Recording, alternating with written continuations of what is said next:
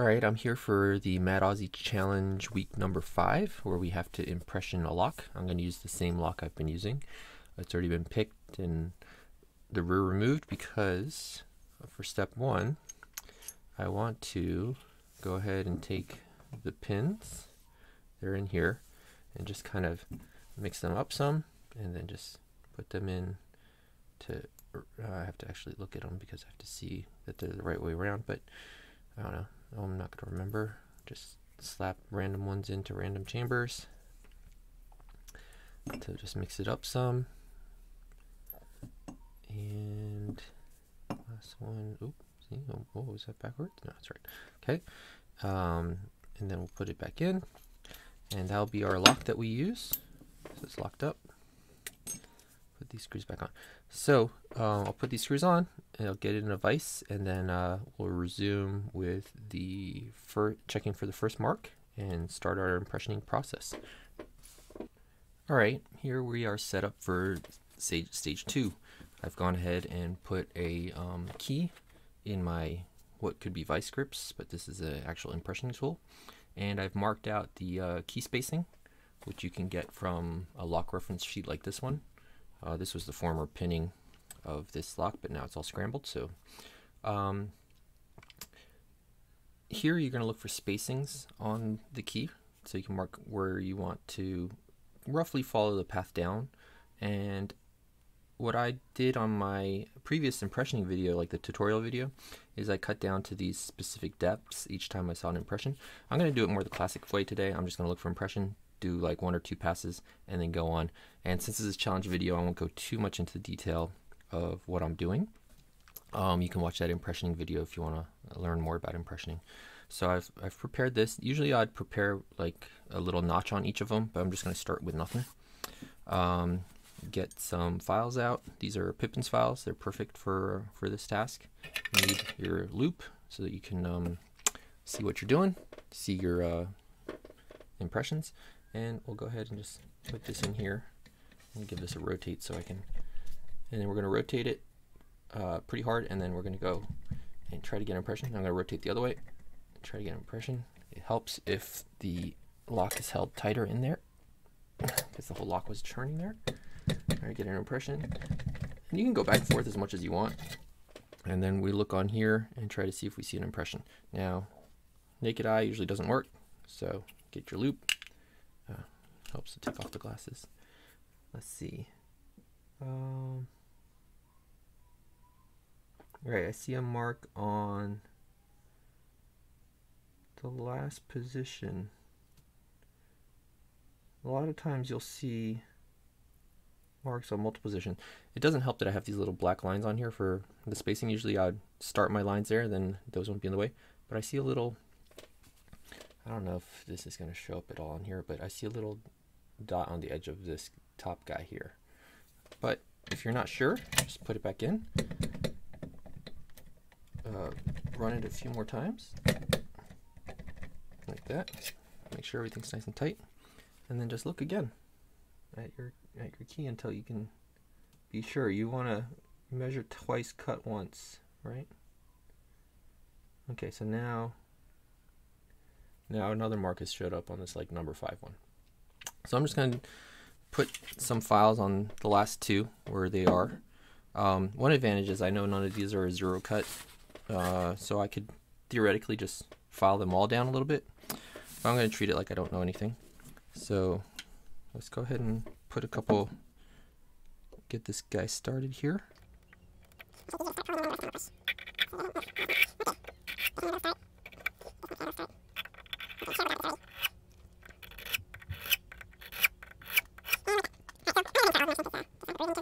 A lot of this will be fast forwarded or cut out, so I'll just keep talking and oh my gosh, I can't get this started. So if you can't get it started, start it with the edge of a flat file. Just get a groove in there.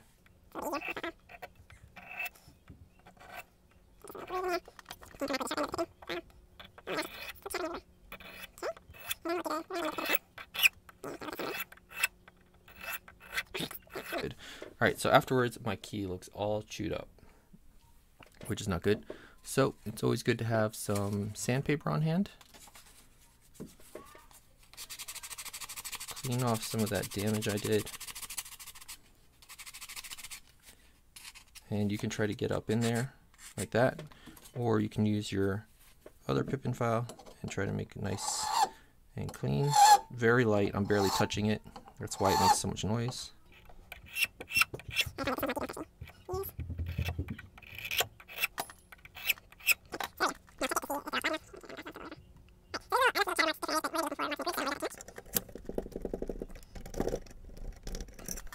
Be better if I had a table vise that was clamped down. Like I would do this in the garage where it's clamped down to the workbench, so it's nice and stable for you to do this. Usually this would be in a door, which would be super stable compared to this.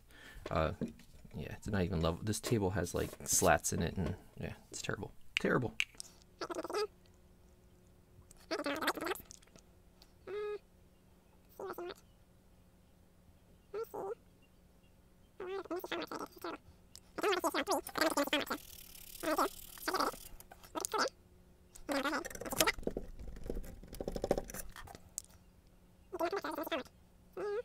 Okay, now I see a good one. I see a really solid mark right on the middle of this. Not sure if that shows up, but on the middle of 1, 2, 3, 4, the fourth pin here is a pretty solid mark in the middle. So what I'll do is I'll take my rougher file and I'll just go over that twice.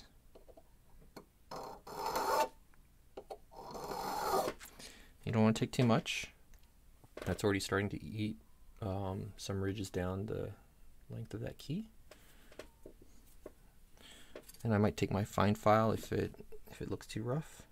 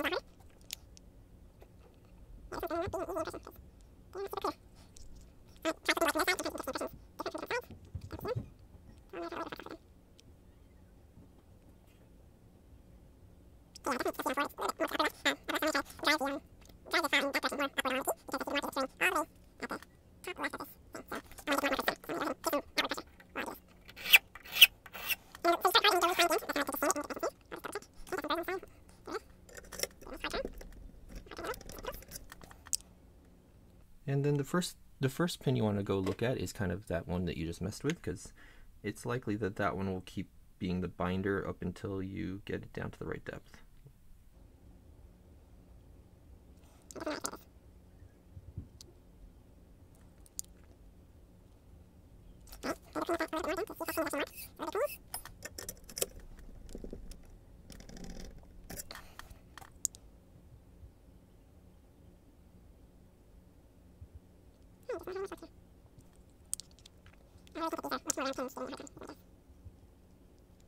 Okay, I see a mark in the middle, right in the middle of number 5. So I'm going to go ahead and attack that.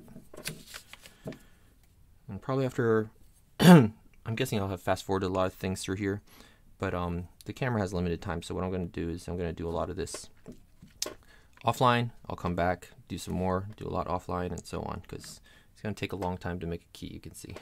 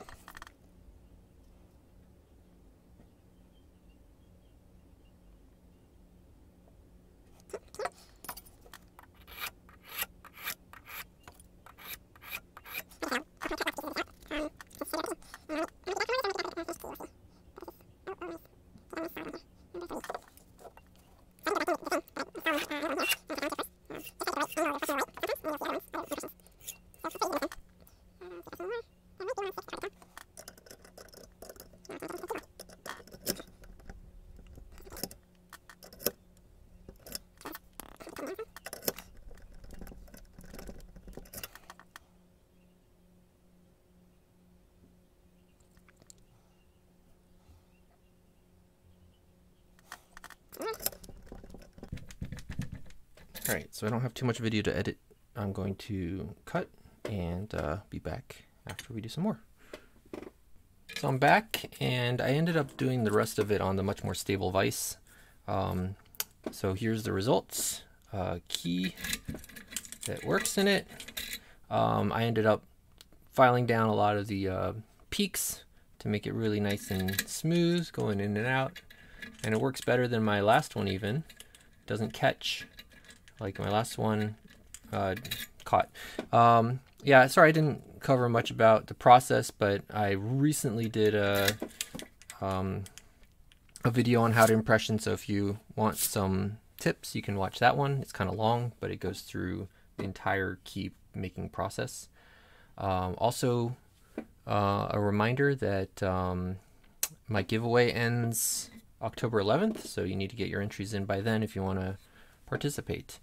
Thanks, Alex, for running the Mad Aussie Challenge, week number 5. I look forward to week number 6. Thanks.